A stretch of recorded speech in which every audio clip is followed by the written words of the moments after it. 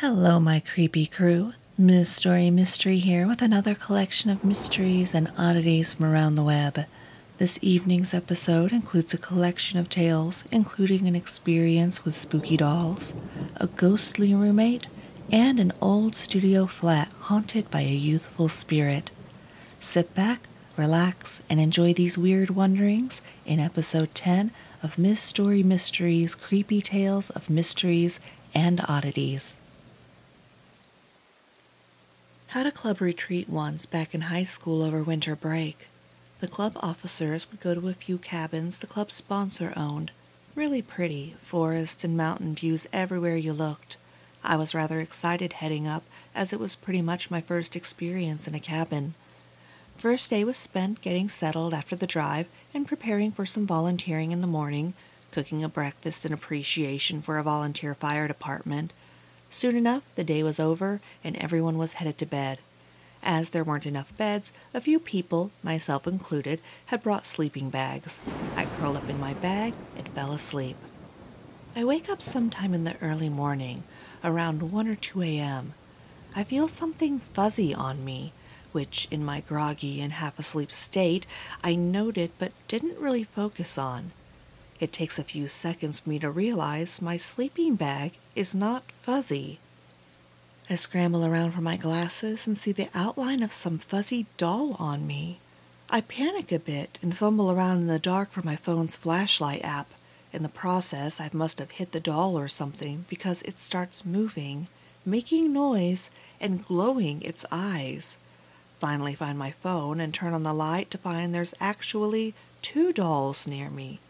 The fuzzy doll shaped vaguely like a gorilla, and a porcelain doll that I hadn't noticed earlier. I almost peed myself and froze up until the fuzzy doll stopped moving, then threw both of them into the corner of the room, huddled there in the dark for a while, petrified, and wondered what was going on. Eventually, exhaustion took me, however, and I wake up later once everyone started moving out and about. Nobody knew anything about the dolls that had appeared, and the owners of the cabin hadn't a clue where they came from. Even more interesting was that some folks in the next cabin over had found another random doll, hanging by a noose in front of the doorway. Needless to say, I never went on that retreat again. I was about 8 years old and slept on the top bunk of a bunk bed at the time, had a desk underneath, and one night I was complaining to my dad that my room was too hot. At one point I yelled, "Ugh, it's so hot," and instantly I heard a whisper from under my bed, "So hot." I thought it was my brother messing with me, so I started to climb down and realized no one was there. Freaked me right out. At Christmas with the family, everyone's walking around chatting or helping with dinner.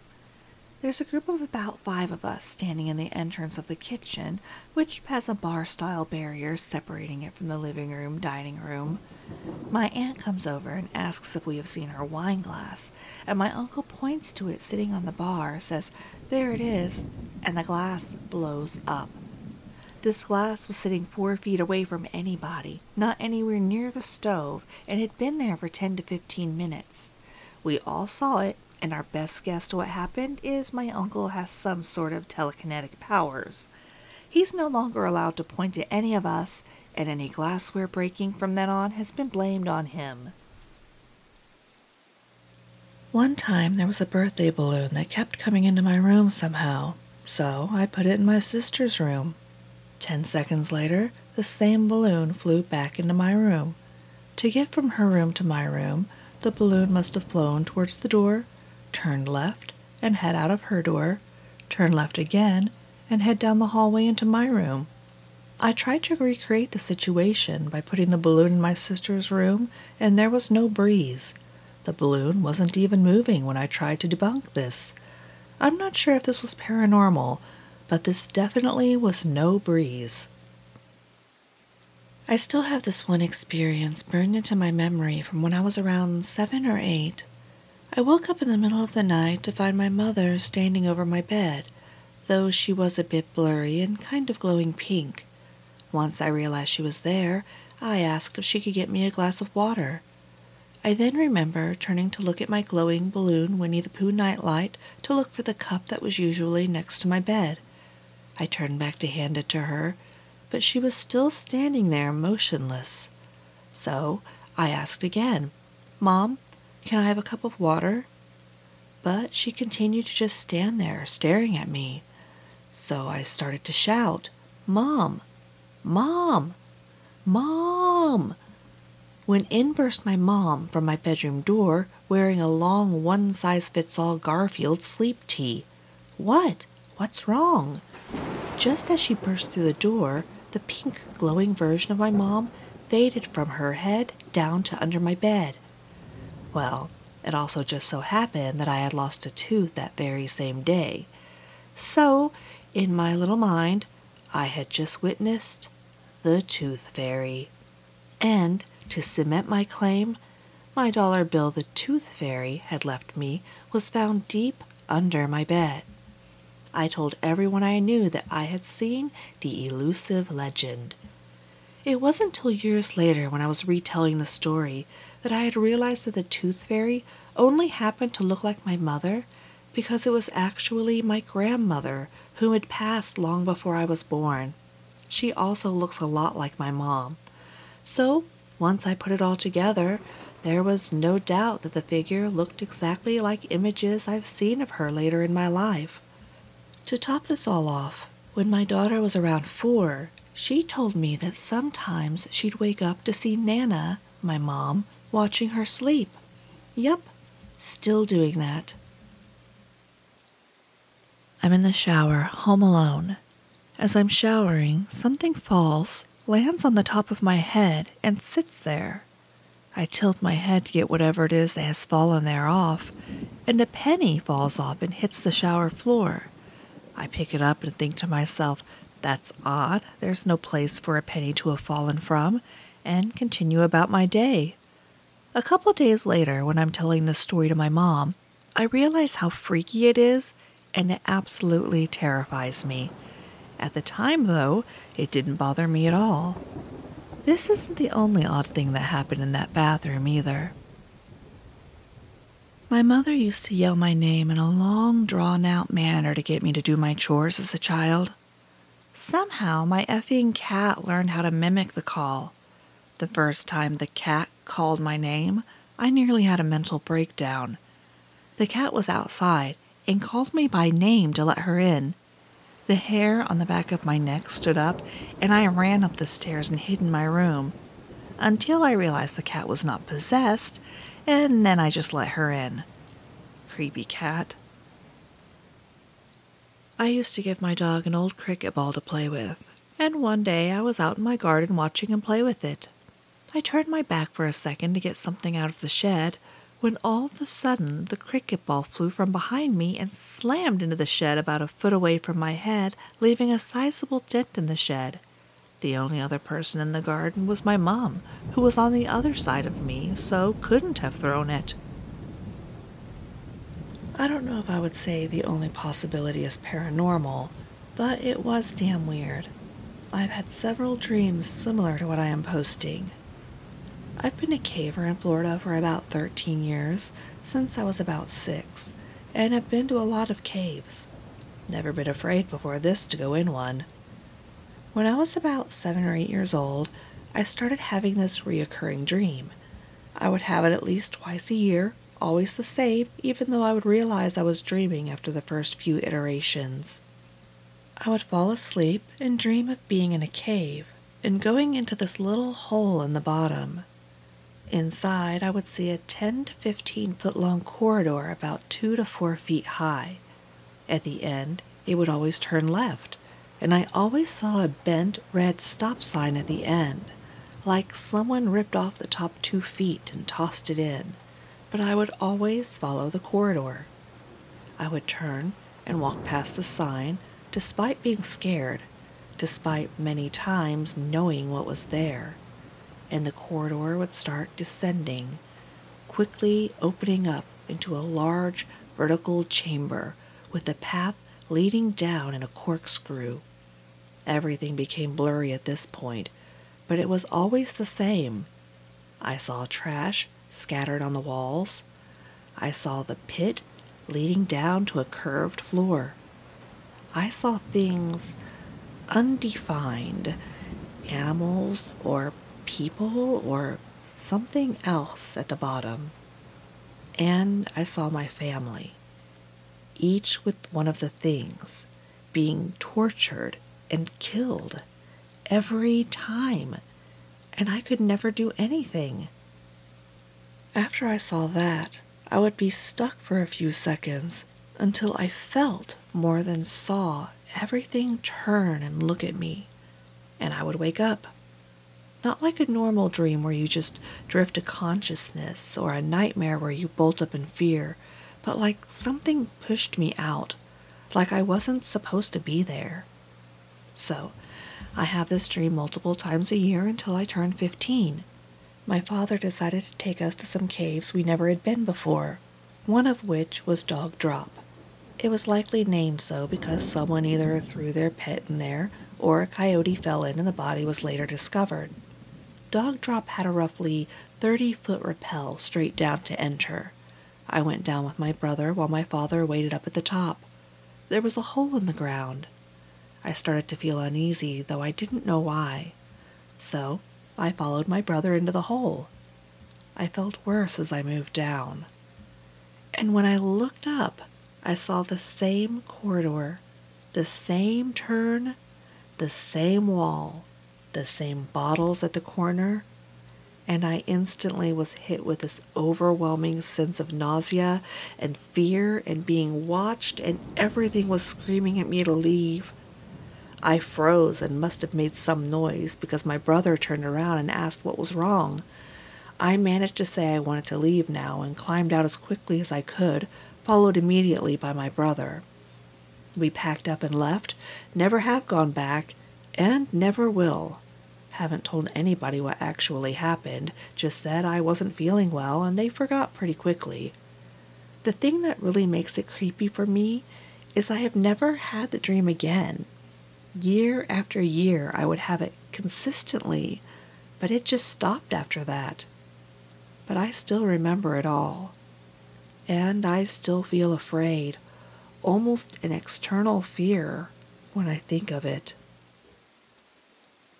Me and my friends were camping, and we built a little camp in the woods lit up by torches. It was getting late, and I was on the edge of the darkness, right where the torchlight dissipates, gathering some wood, when suddenly a rock hits me from the darkness.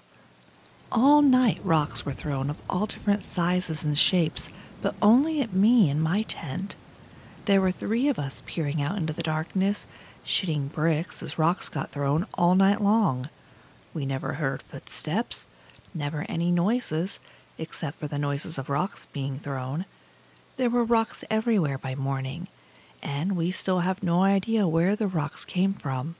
Still get the creeps just talking about it. I see silhouettes of people walking around behind me on my television screen when it's turned off sometimes. One time I was sitting on my coffee table and I turned off my television and got this unexplainable eerie feeling. I started leaning to my left, and without taking my eyes off the screen, I saw something sitting directly behind me. I ran so quickly out of my mother's living room. I was driving home one night on a back road that goes through a desolate area. It was summertime and it had rained that evening, so there were parts where it was kind of foggy. I was driving through this part in the road that you had to drive pretty slow through, almost a sharper S-curve, and it ran right next to an old, dilapidated farmhouse that had been abandoned for decades. I came through the curve and started to accelerate, when suddenly I thought someone was crossing the road. As I saw the figure, I screamed out, "Oh shit," and slammed on the brakes. I braced myself for an impact, and the figure turned toward my car and looked me right in the face. It looked like an old man wearing overalls and a plaid shirt. My car came to a stop, and I was totally freaking out, thinking I had just hit a pedestrian, but I didn't hear any sound from an impact. I got out of the car, no body laying in the street. Went and looked at the front of my car. No damage. I just got this strange sensation and jumped in my car really quick and drove home. Still makes the hairs on my arms stand up thinking about it almost 20 years later. The sun blinked while we were at the beach. It literally went dark for a split second. There wasn't a cloud in the sky, nothing flying overhead. I looked up and asked my friend what just happened. Neither of us could figure it out, and to this day, we don't tell other people because they don't understand. It was really strange. I came home after dropping my kids at their school, and my bathtub was full with hot water. Just a hot bath, no running water, filled just below the side drain, perfectly full. I ran as fast as I could out into my driveway, thinking some freak was in my house going to take a bath. I didn't know if I should call 911, but the conversation sounded so ridiculous to me. I called my then husband and walked to the coffee shop to stare at a cup of coffee for an hour while he came home. He was thinking I was insane, until he went up to the bath, stuck his hand in, and it was still hot. He pushed the plug open and drained the water. And that was that. No evidence of anyone coming into the house, and the cat isn't that smart. Was staying the night at a friend's studio a few years back in an older house, a wooden building from the 1930s. She'd gone out of town for the evening and wasn't expecting to come back early, so at some point I went to sleep on the shared bed directly opposite the front door. Something woke me up in the middle of the night. I was still more than half asleep when I cracked my eyes to an open doorway with a dark silhouette of a girl standing there, backlit by the light from the corridor. Without fully waking up, I just assumed my friend had returned and closed my eyes again. When I opened them a moment later, the door was shut. There was no light from anywhere, nor was there anyone else in the flat. Must have been a dream. It felt strange, but I turned over to my side. I started to drift off again in the quiet, and then I felt the edge of the sofa sink a little under someone sitting down on it. The movement then turned into someone crawling very carefully on their hands and knees across the sofa next to me, where they lied down and went still. I could hear their quiet, steady breathing, as well as feel their presence through closed eyelids. Something made me think it was a child, a girl. My heart was racing by that point because I fully knew I was alone in the room. Somehow, I managed to force myself to open my eyes, and surely enough, there was nothing but an empty space next to me. Even though terrified, I eventually drifted off to sleep again, and didn't wake up again until the next morning. My friend had stayed out all night, and I left before she returned, so didn't tell her the story of the invisible nocturnal visitor. Sometime later, I shared my experience with a mutual friend who steadily grew paler and paler while listening. She said that the owner of the flat had told her about having seen, or dreamed about, a small, ghostly girl in the flat a few times at night, asking to be protected from some other entity in the form of a malicious man. I still get goosebumps thinking about it, even though it was some 4 to 5 years ago. Not the situation itself, as it could have been written off as a dream, but the fact that 2 people had had the same experience makes it too real. I used to work at a place where I had access to the security camera footage. Every night at the same time and place, a ball lightning appeared. It moved around slowly for a few minutes and then disappeared. This lasted for a few weeks and never happened again. So when I was about 17 or 18, I was hanging out in my room on my computer at my desk with the door closed. How my room was set up at the time was I had a desk with the computer side horizontal to the wall next to a huge metal bookshelf. There I was, minding my business, when I heard a strange noise. I looked up for a brief second and watched the corner of my bookshelf slowly pull itself 6 inches away from the wall like someone was moving it. It freaked me out so much that I tripped over myself while running out of the room screaming. I have no idea how it happened. The bookshelf is completely covered in books, and I wouldn't be able to move it an inch unless I took everything off it. I now have a problem being alone in my room with the door shut because of it. When I was 14, I agreed to look after my neighbor's cats while they were away. They left me a key to their house, and I was supposed to go over once every day to feed the cats and check on them. But when I was walking over the following evening, I saw an older woman in one of the windows of the upper floor staring at me. I got a little confused and turned, walking back home, thinking that maybe I had mistaken the day or if they got someone else to check on the cats. The next day, same thing happened. I walked over again and I saw the same woman staring at me from a window, but this time on the first floor. I called my neighbor then, and they got worried and told me to call the police because no one was supposed to be in there. I called, the police came, but the house was empty, except for the cats. I stayed in the house while the police left and fed the cats. I left soon after. I came over and fed the cats as I had promised, but the whole thing gave me the creeps. I never saw the woman again, but the cats refused to leave the living room. I woke up to see a black mass floating above the bed. It stretched out and formed a head that bent down and looked at me, though there were no eyes. I reached over and shook my husband awake, which made the black mass recoil up to the ceiling. My husband and I watched it glide around the room for 5 minutes or so before it disappeared. We slept with the lights on after that night. Same house, different night. I woke up from a nightmare. My husband talked to me and calmed me down, and after a few minutes we laid back down to go to sleep.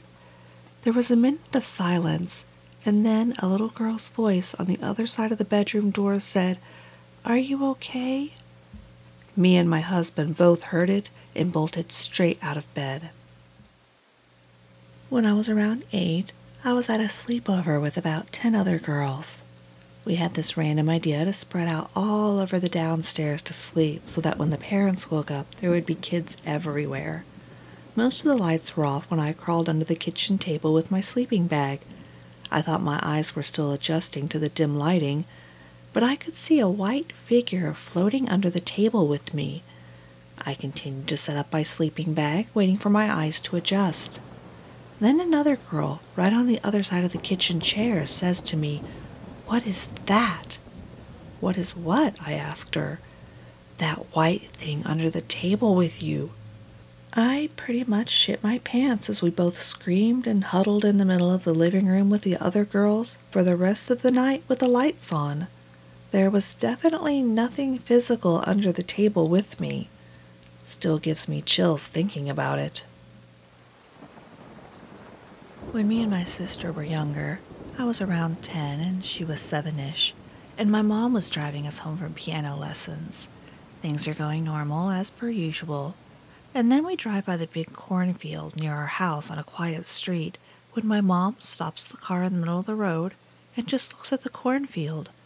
Me and my sister are both looking around like, Mom, what?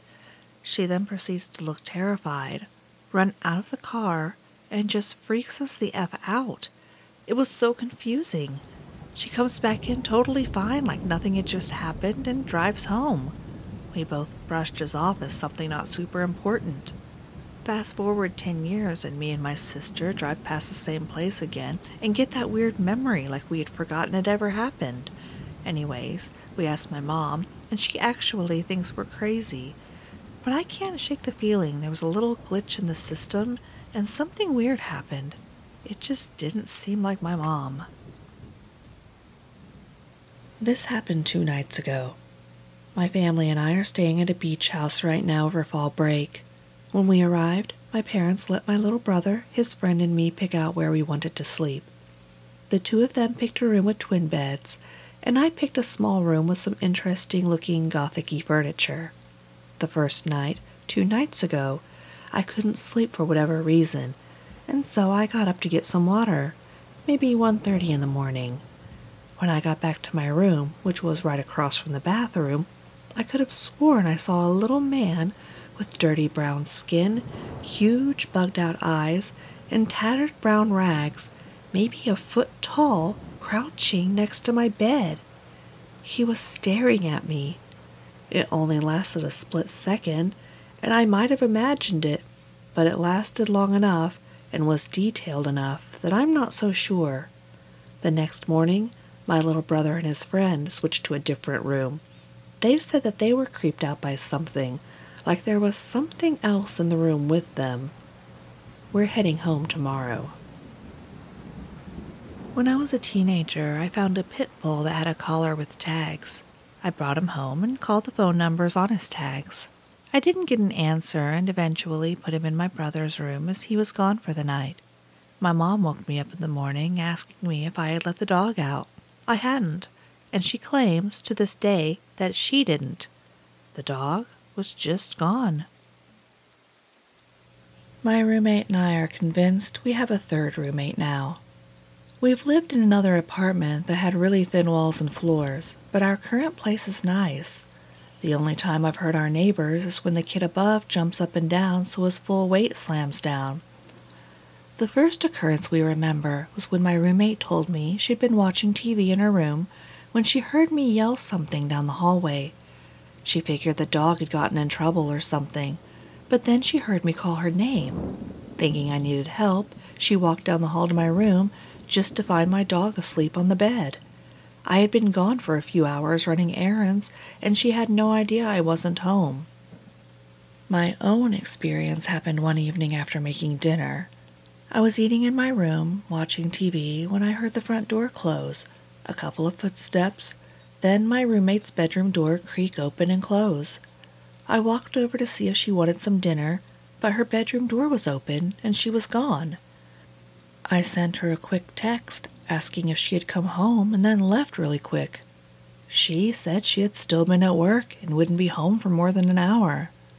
Lastly, my sister had slept over, and while I was finishing up work, I work from home, she went to watch TV on the living room couch.